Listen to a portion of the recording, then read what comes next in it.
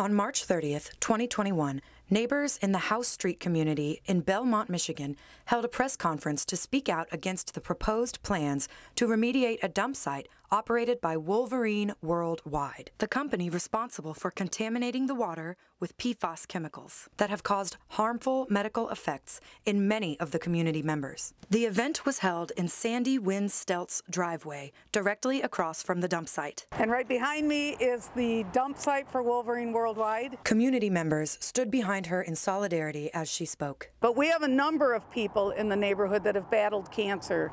We have children in the neighborhood that have had cancer. We've had families in the neighborhood that have experienced miscarriages. Wynn Stelt has also fought her own medical battles. I watched my husband Joel become sick and die from this cancer. I too was diagnosed with cancer 6 months ago. Wolverine World Wide has proposed to build a nature preserve over the dump site. The neighbors are not impressed. The proposal that they put through either shows that they're A, incompetent, which I don't believe they are because they run a multinational company, or B, that they don't care about this community. They want Wolverine World Wide, a multi-billion-dollar company, to take an active role in cleaning up the mess they caused. We're looking for Wolverine to step up and be a model corporate citizen to address the environmental impacts decades of toxic dumping has caused and prevent the further spread of these pollutants. The House Street community fears Wolverine World Wide will take the easiest, cheapest, and least effective option, leaving the problem for future generations.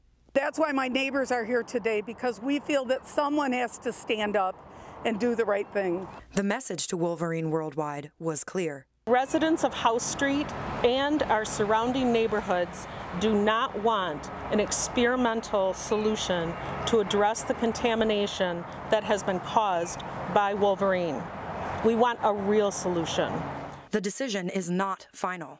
State regulators at the Department of Environment, Great Lakes, and Energy are taking comments from the public until April 17th. You can send a message to state regulators by going to michiganlcv.org/PFAS and clicking Take Action. Fill in your information and submit the pre-written letter or add your own comment. You can be a part of a real solution.